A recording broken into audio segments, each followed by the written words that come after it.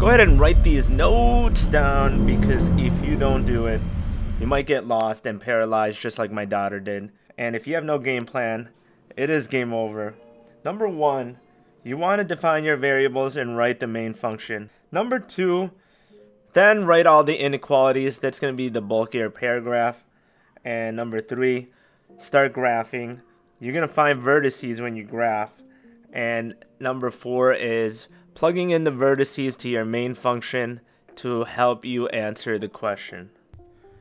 If you want to pause the video and read the paragraph on your own pace, go ahead and do that right now. We'll get started right afterwards. Let's define all our variables and let's write the main function, and that usually reveals itself at the end of the paragraph, the last sentence.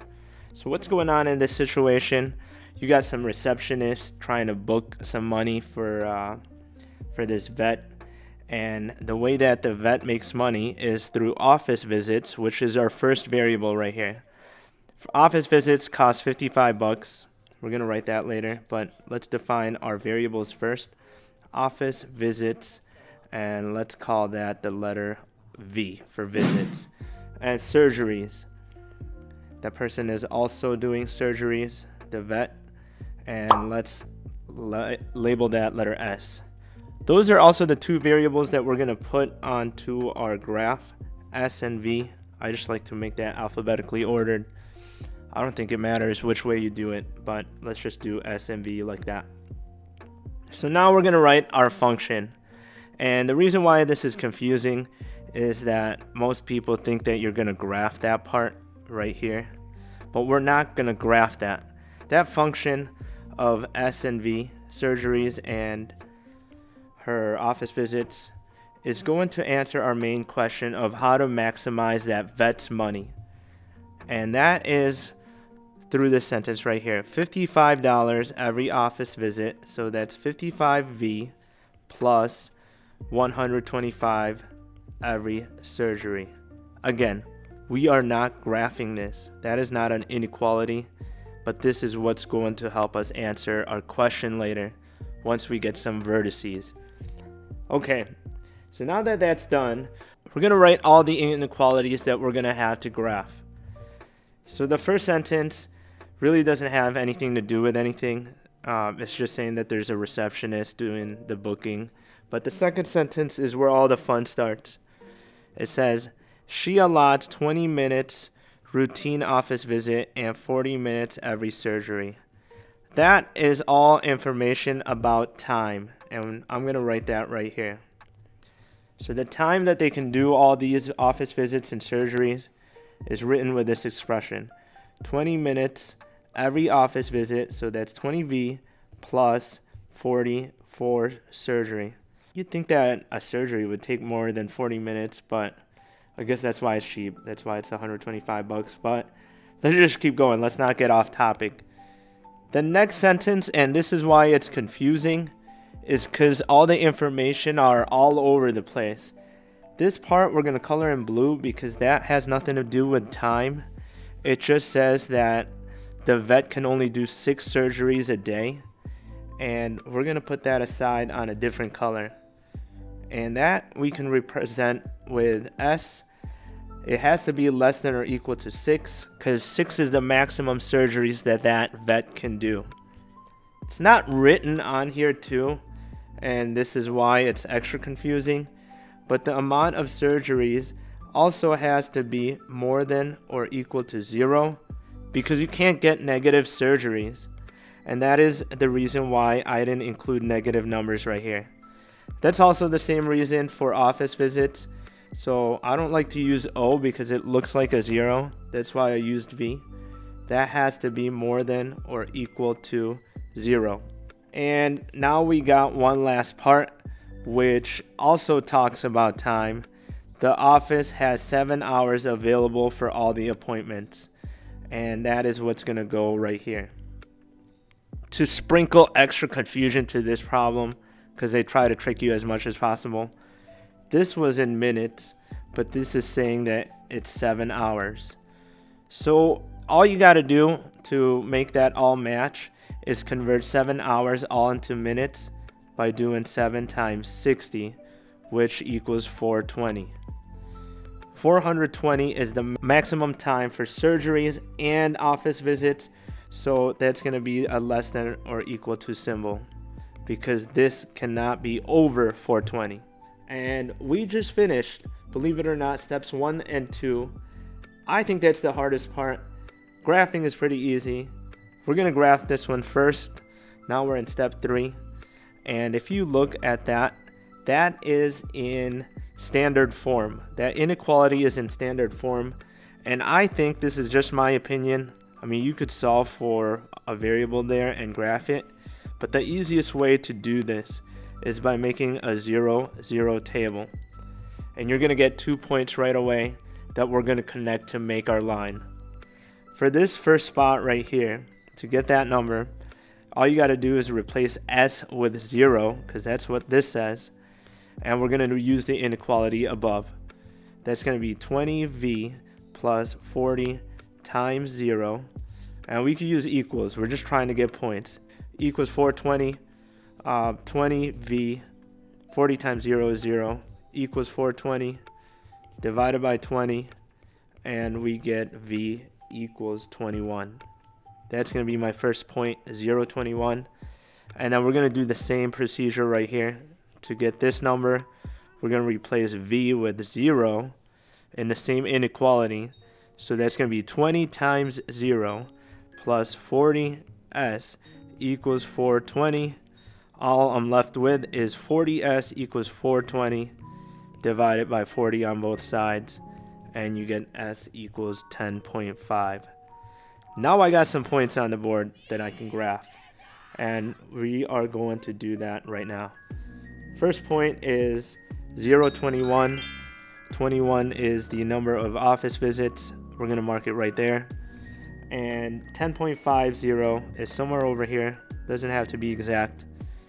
And that line is going to look like that. In order to know how to shade, because I'm either going to shade to the left of this red line or to the right of it, you pick a test point. I like to use 0, 0 as my test because it's easy to plug in. And we're going to put that right here in my test. If I plug in 0, 0 into this inequality, it's going to tell us whether to shade to the left or right of that red line. So that's going to look like 20 times 0 plus 40 times 0 less than or equal to 420. You're going to see if that makes it true, and I think it does. 20 times 0 plus 40 times 0. That is why you pick 0, guys, because it's easy to plug in. You don't need a calculator. It's all going to turn into 0 is less than or equal to 420, and you want to see if that is true or not. So if that is true, then this is the side that I shade, and for that situation it is. So that graph is going to look something like this. Okay, now let's graph the blue inequalities.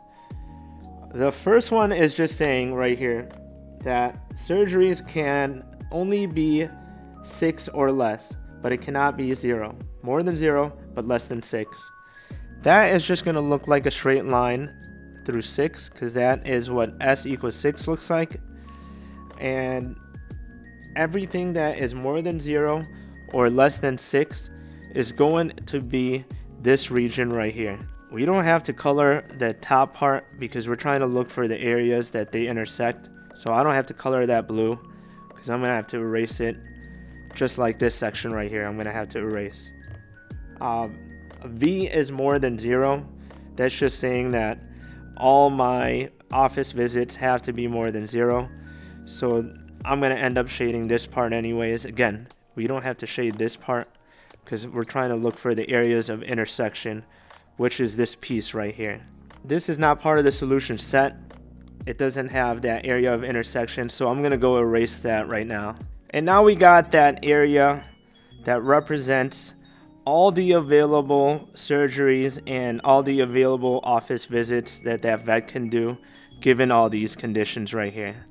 And if you look, there are 4 vertices right there. And from what you learned, the vertices are going to include the maximum and minimum values of the function. The first 3 are easy to label. That one is 0, 21, This one's obviously 0, 0. This one at the bottom is 6 surgeries and 0 visits, 6, 0. And this one right here requires extra work, which we're going to put right there. If you look at that intersection point, this vertices, it is made out of this line and this line crossing. So all you have to do to figure out the coordinates for that is to set up a system of equations. The first line is represented with s equals 6, because that is what this line represents. And the other one is represented with this line right here. And we can take that from this part. So we can write 20v plus 40s equals 420. So from there, it's an easy system because s is already solved. We could just plug that in for s, and I will get my v and determine what that coordinate is. 20v plus 40 times 6 equals 420. 40 times 6 is 240. 20v plus 240 equals 420. Subtract 240 to both sides, and you get 20v equals 180. Almost there. Divided by 20, and you get v equals 9. Jeez, a lot of work. Hope this is making sense. So the coordinates for that is 6, 9. 6 surgeries and 9 office visits. So we got all the key pieces to this problem right here. All the vertices right there. And guess what you're going to do with it? We go back to the main function. We're going to plug those in. And I'm just going to list all the points right here. First one is 0.21. If I plug that into my function, 55, I should have put this in order, but too late. 55 times 21 plus 125 times 0. That's going to equal $1,155. Let's put in the second point, 0, 0. Obviously, if they don't do any surgeries and they don't do any office visits, that vet's not going to make any money. So that's just going to equal 0. Next one is 6, 0. 6 surgeries and 0 office visits.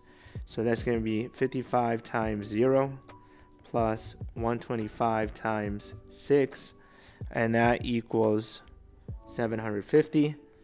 And the last one, 6 surgeries, 9 office visits.